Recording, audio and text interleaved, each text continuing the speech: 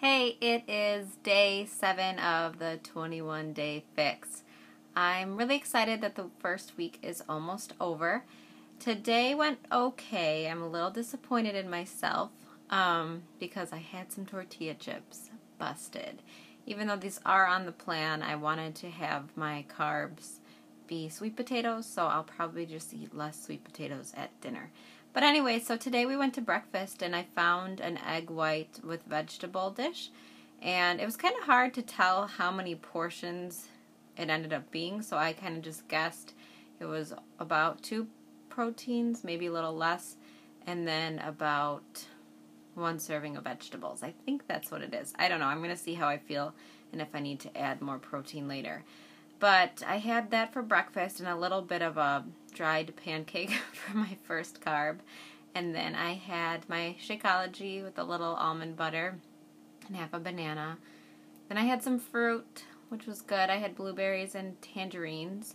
And then I got, I had a cup of coffee this morning. I had a cup of tea later. And I was, having a nice, relaxing day, learning how to play cribbage for the first time. I don't know if you've played it, but it's a big thing with my fiance and his family. They all like to play. And then all of a sudden I got so tired. I don't know what happened. I don't know if it was the blueberries because I don't know. They didn't taste as fresh as they should have. But I literally went and just laid down fell asleep for 15 minutes. It was the weirdest thing. I don't know if maybe I overdid it with going to bar class this week and my calories were kind of low.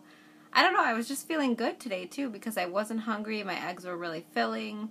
My shake was really good.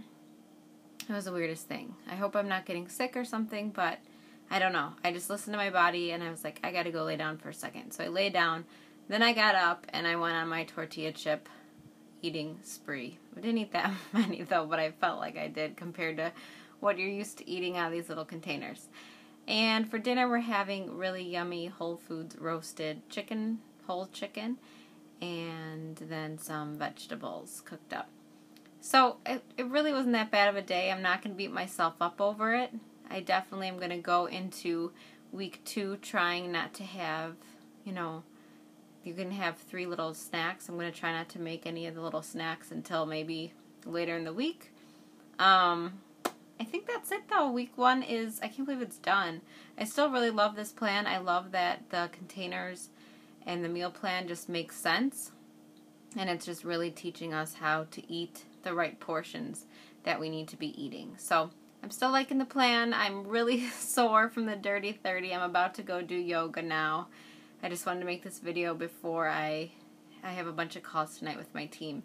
And I have to do my yoga and have some dinner and relax a little bit, and then it's team time. So I just wanted to let you know and check in with day 7. And I will see you tomorrow. Thanks for watching. Have a good rest of your Sunday.